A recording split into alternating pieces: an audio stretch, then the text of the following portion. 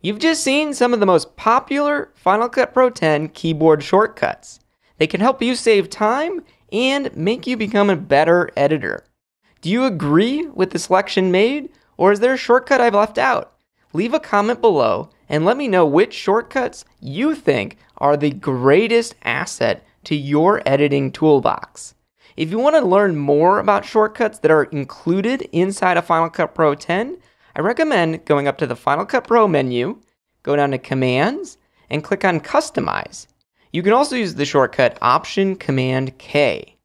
This brings up the command editor where you can see a physical keyboard. You can click on the key and you'll see a list of those commands. You can also do searches and see a list of every single available command, including the ability to customize the keyboard.